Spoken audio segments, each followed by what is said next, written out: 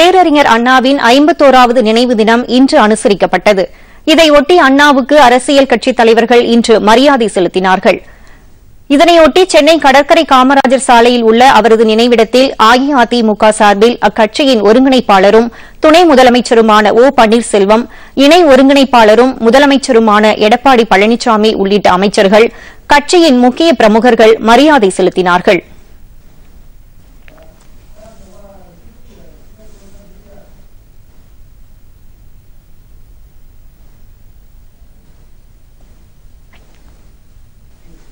திமுக சார்பில் அக்கட்சியின் தலைவர் மு க ஸ்டாலின் தலைமையில் சேப்பாக்கம் விருந்தினர் மாளிகையில் இருந்து ஊர்வலமாக சென்று அண்ணா நினைவிடத்தில் மலர் வளையம் வைத்து மரியாதை செலுத்தினார்கள்.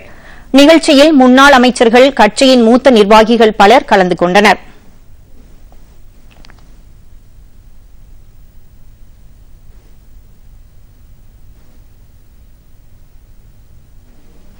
அண்ணாவின் நினைவு தினத்தை ஒட்டி தமிழக அரசின் இந்து சமய அறநிலையத்துறை சார்பில் ஆண்டுதோறும் பல்வேறு திருக்கோவில்களில் சமபந்தி விருந்து நடைபெற்று வருகிறது.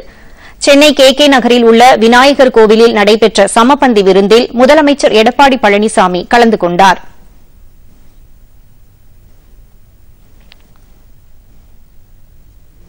திருவான்மியூர் மருந்தீஸ்வரர் திருக்கோவிலில் நடைபெற்ற சமபந்தி விருந்தில் துணை முதல்வர் ஓ பன்னீர்செல்வம் கலந்து கொண்டார்.